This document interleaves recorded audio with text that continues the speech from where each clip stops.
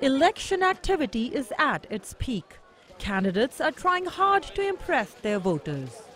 For the first time, people from the region will send their representatives to a provincial assembly.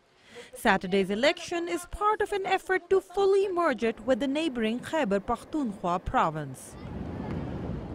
FATA, or the Federally Administered Tribal Area, is a special tribal belt bordering Afghanistan.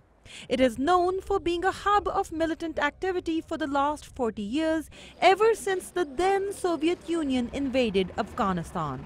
At the time of the Soviet invasion, there were training camps all over FATA. I used to be a student at that time. I have been to those camps. I saw them with my own eyes. After US-led forces invaded Afghanistan following the 9/11 terrorist attacks, many Al-Qaeda and Taliban members escaped to FATA and found safe havens.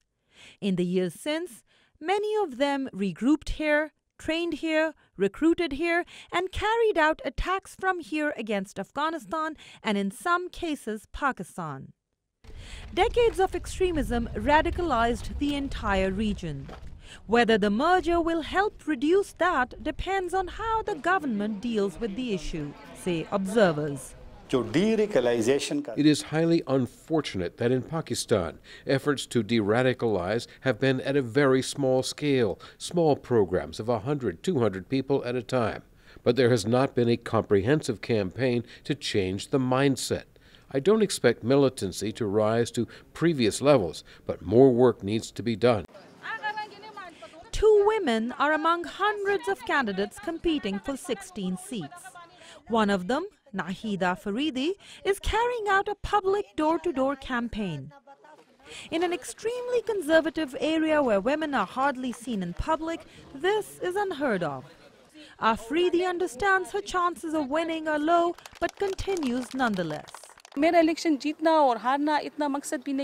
not about winning or losing. It's about including women in a political process.